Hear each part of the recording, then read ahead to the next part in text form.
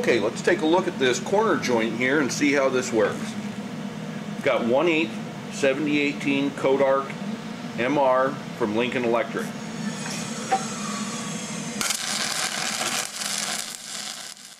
So now that we've got the arc established, we want to pay attention to our rod angle and our travel speed, and watching the puddle carefully to make sure that it's full, but not too full, and that it sags down the side of the weld.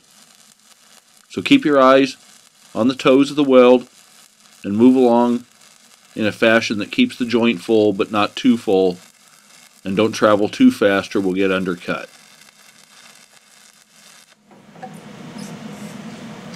Okay, ran pretty smooth and pretty good. Let's chip off the slag and see what it looks like.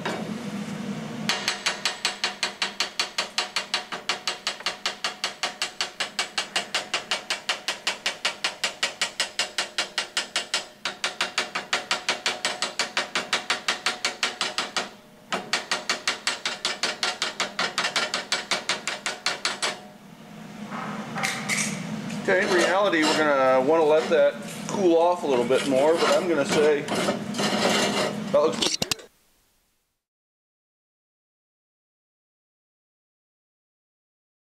Next item we're going to take a look at here is I've got some 1x1 by 1/8 carbon steel angle, about 12 inches long here. We're going to go ahead and clamp these together. I've got my vice grip 6Rs here, a couple of tools that I purchased when I was pretty young welding student, and they've worked pretty well for me over the years here. I really like to use these a lot.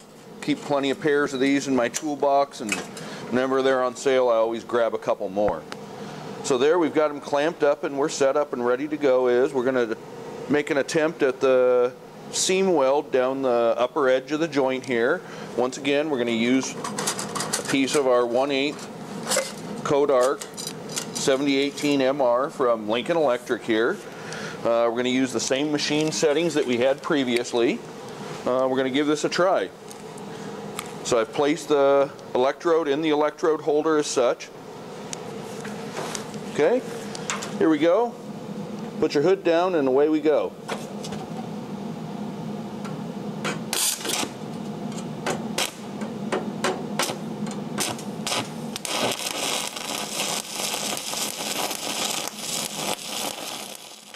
Okay, now that we've got the arc established, we want to continue on down the joint, maintaining a consistent travel speed and rod angle.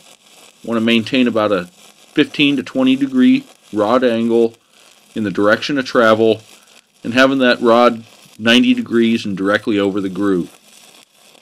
So we want to continue on and make sure we don't put too much metal in there and have it spill over the sides and down on the angle.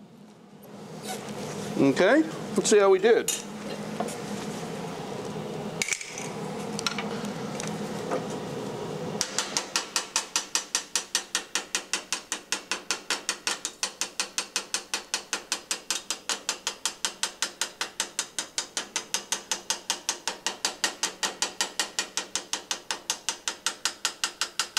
Once again, for sake of time, I'm chipping the slag off here pretty quickly, but I'd suggest if you were doing it to leave it there a little bit longer, 30 seconds to a minute. I find that if you start hitting on it while it's still hot, usually the slag wants to grab right to the surface.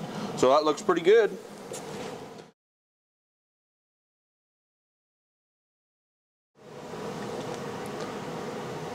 Okay, the next item we're going to take a look at here is a piece of 3x3 square tubing with a 3/16 wall. I'm going to guess this is probably a piece of A500 square tubing here. And this is a piece of 1x1 by 1/8 carbon steel angle.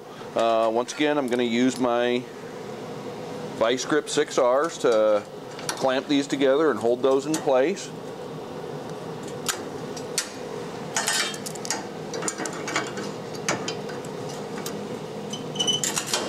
Okay, so that's securely in place there. We're going to go ahead and weld it in the horizontal position. So once again, going to get a piece of my 1/8 7018 Codarc MR.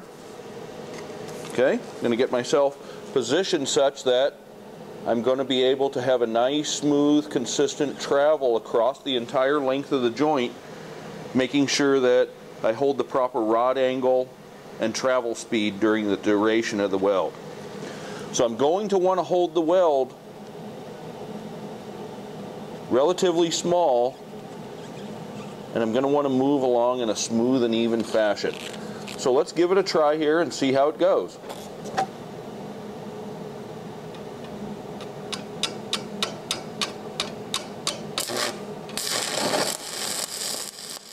So here we're going to want to move along a little bit faster than we have in the flat position in the previous welds.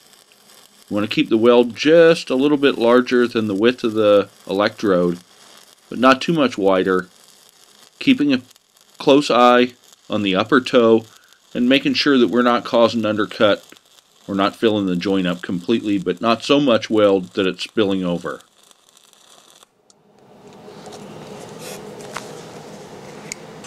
Okay, set down the rod, set down the electrode holder, make sure it doesn't come in contact with the ground, and then let's chip that off.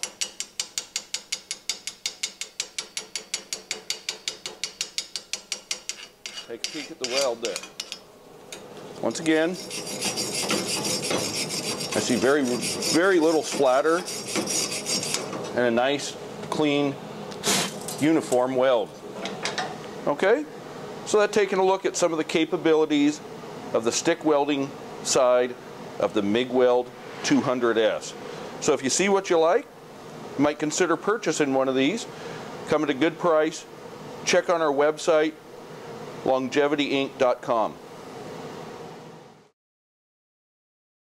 Now we're going to take a look at that flare V-groove that's on the back side of that square tube and angle iron joint we just welded up. We want to travel at a speed that's fast enough to keep the joint full and also alternating side to side and watching the toes and making sure that they fill up and they're full complete. Hold about a 10 to 15 degree rod travel angle. We also want to make sure that as we approach the end, we don't want to just run off the end and leave a big divot. So as we approach the end, we want to shorten the arc and then proceed back onto the weld opposite of the direction of our travel. When the puddle's full, then we go ahead and break the arc.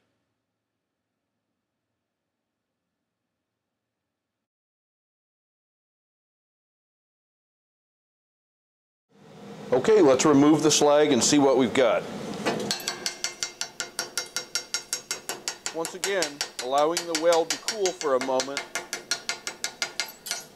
helps the slag come off the surface. But I'm going to say, that's a pretty good looking weld there, using the MIGWELD 200S in the stick welding mode.